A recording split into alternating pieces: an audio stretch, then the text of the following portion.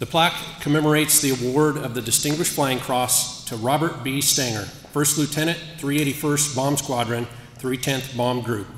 The citation reads, "For extraordinary achievement while participating in aerial flight as a pilot of a B-25 type aircraft.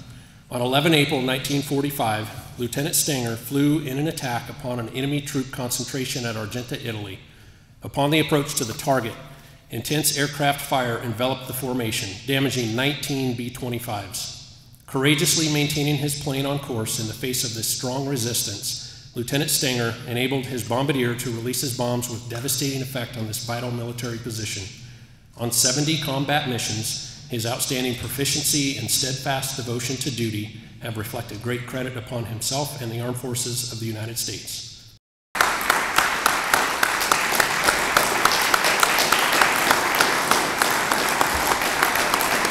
I do want to thank the people who thought of this plaque and the people that worked on it.